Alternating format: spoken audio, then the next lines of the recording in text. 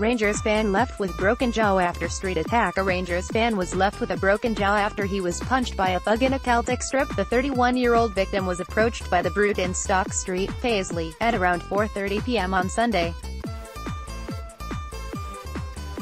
Read more. Rammy outside Masonic Lodge following Old Firm match. The man asked him what team he supported before launching the violent attack. The victim was rushed to the Royal Alexandra Hospital for treatment, but later transferred to the Queen Elizabeth University Hospital in Glasgow for surgery. The incident was one of many to erupt around Renfrewshire following the heated match, with a large Rammy happening outside a Masonic Lodge in Johnston. Cops are asking anyone with information to call them on 101. Read all the latest from Renfrewshire and beyond.